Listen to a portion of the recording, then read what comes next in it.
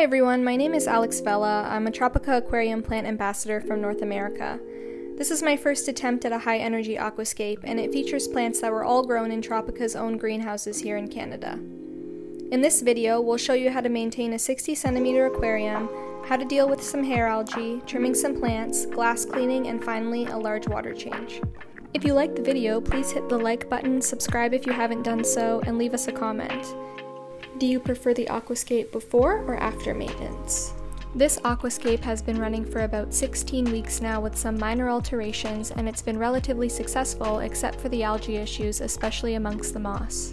As with all problematic algae, it's important to identify the cause rather than just treating the symptom. Otherwise, the algae will just return over and over again. In our case, we believe the strong LED lighting may have triggered some algae amongst the slow-growing moss. This is a common issue, especially in newer setups where the moss isn't mature enough to help keep the algae away. The best defense against algae is healthy plant growth and lots of it, in combination with good maintenance practice. Ideally, we could also add more algae eaters such as a mono shrimp that continually graze amongst the moss. Today, we're going to help eradicate the algae by trimming the affected areas of the moss right back with sharp aquascaping scissors. At the same time as trimming, it's a great idea to siphon away the cuttings to prevent them from reaching the bottom of the tank and potentially taking over other areas in the aquascape. Moss is quite unique in that it sinks in water as opposed to regular aquarium plant cuttings that float.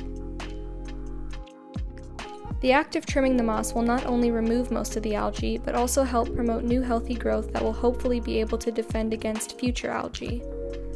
Other measures we could take would be to reduce the photo period from 8 hours to 6 hours, or if your aquarium lighting is dimmable, you could reduce the intensity temporarily.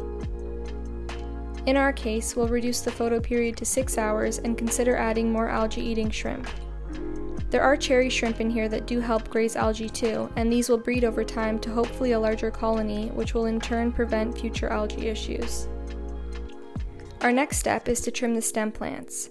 In here we have the stunning Ludwigia palustris and the uniquely shaped Hygrophila pinnatifida. Stem plants tend to grow quickly, especially in strong lighting and CO2 injection that we're using in here. So we need to trim them in order to keep them looking attractive and also to help maintain overall plant growth. If the plants get too overgrown, this can impact on circulation and the blocking of light. Trimming stem plants is almost an art form in itself, and where you trim will have a big impact on the overall aquascape aesthetic. In our case, we're trimming back to encourage new healthy and bushy growth and considering the profile of the overall trim pattern to give the best results. Often, the stem plants don't look their best right after a trim, but after 2 weeks or so, the new growth should be healthy and vibrant and looking better than ever. Most stem plants produce 2 new shoots after a trim, so this can be used to create dense bushes.